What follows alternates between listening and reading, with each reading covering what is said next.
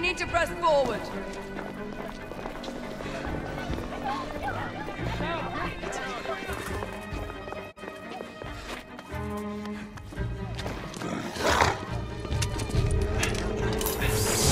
Out of the way!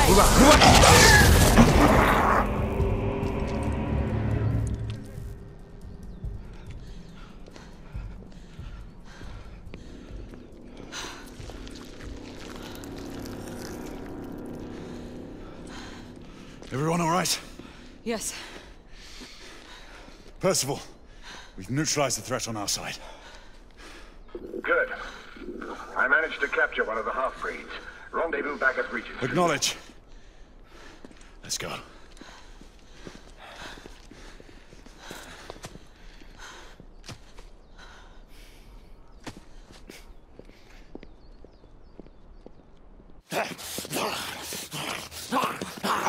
Sir! What should we do with him? Westminster to the catacombs. We'll deal with him later.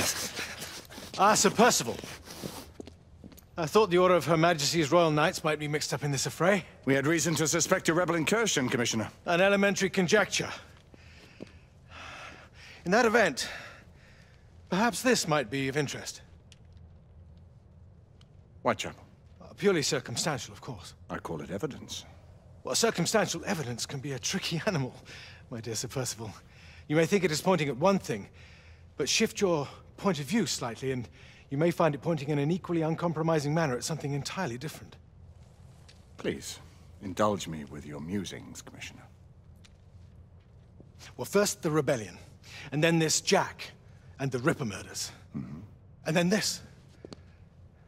Strange, don't you think, that Whitechapel has become the epicenter of our recent conundrums?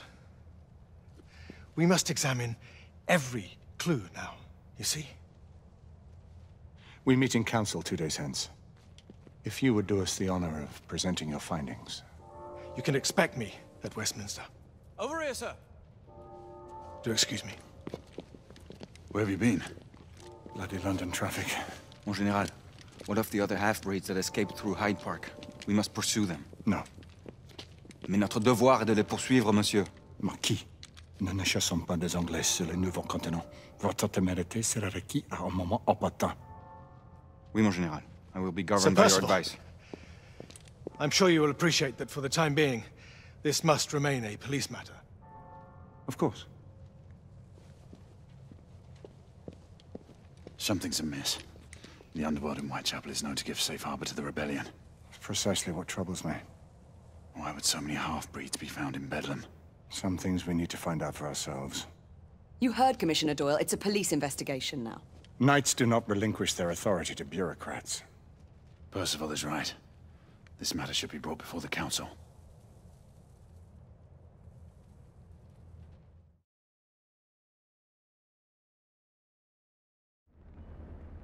Centuries have passed, but our order has remained steadfast in its sacred mission to preserve the balance between man and half-breed. Such was the quest of our founder, King Arthur. May his name be forever resplendent. Is it true? Did the Lord Chancellor fight by Arthur's side? That is the legend. Today, that balance is threatened with grave upset by a new contagion, the rebellion. As long as its campaign of anarchy and terror is allowed to continue, the plague of lichen infestation that has infected our city will only grow more intolerable. The Lord Chancellor will thus agree to the urgency of a mission into Whitechapel. Whitechapel is a matter for the civil authorities. When the noble Arthur sought to contest for truage with the Roman Emperor Lucius, he did not trouble himself with issues of jurisdiction. Do not presume to quote history to me, Sir Percival. I've seen more of history than you shall ever know. I remind the knights here assembled that the threat to this order comes not only from without, but within. We must stand vigilant together, lest our ranks be poisoned by those who seek the destruction of all we hold sacred. No one is immune from the rebels' influence. Surely the Lord Chancellor does not mean to question Sir Percival's loyalty. This order has long appreciated Sir Percival's counsel. But the current disruption calls for caution and concerted effort, not rash action. Sir Percival has cause, Lord Chancellor. The situation in Whitechapel may need to be addressed. Does Lord Darwin speak with the blessing of the peers?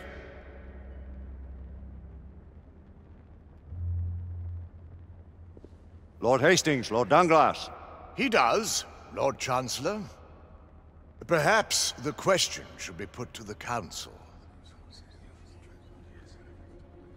Very well. What says the Order of Her Majesty's Royal Knights in the matter of Whitechapel? Aye or nay? Nay! The nays have it. This council is dismissed.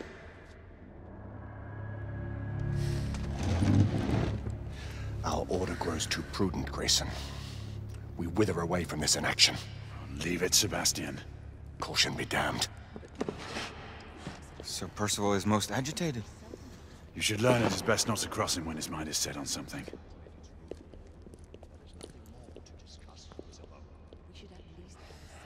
What do you make of this? Percival seems intent on pursuing his investigation.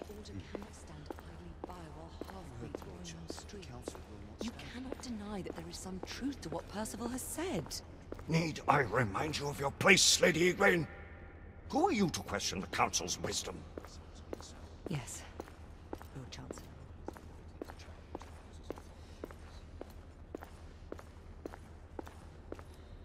We may have seldom few options left at this juncture.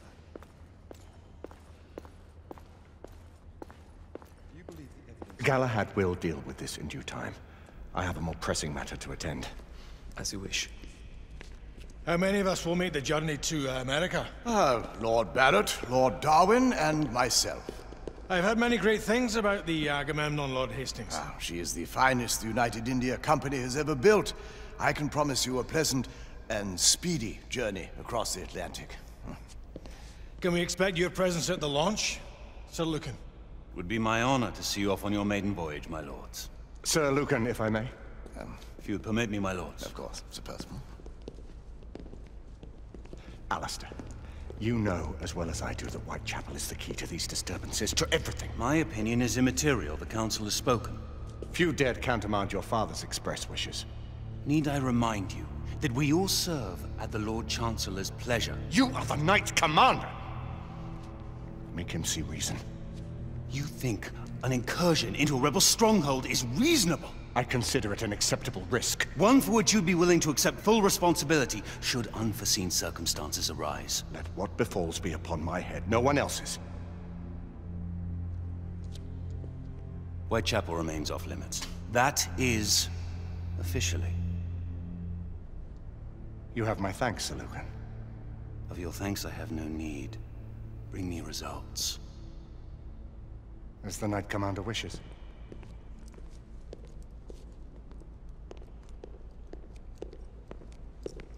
Well, we're going in. Most excellent. When do we move? You're not talking about Whitechapel. But my Your brother sought fit to permit us a reconnaissance.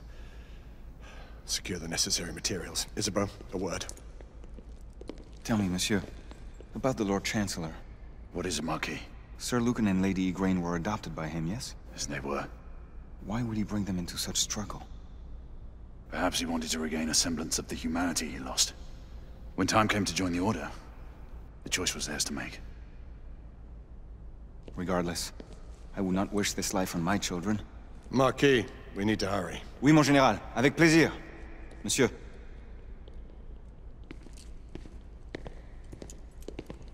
Friend Mallory has always been something of a rogue operative. I've never known a better man. Still, I shall rely on you to be call it a sobering influence. Sebastian and I have long been partners. I trust him with my life. A little restraint would not be ill-advised. Do look after my sister, won't you? No man in the realm can keep Isabeau from danger when she's of a mind. Oh, you say true. What's a brother to do, eh? Good luck and Godspeed.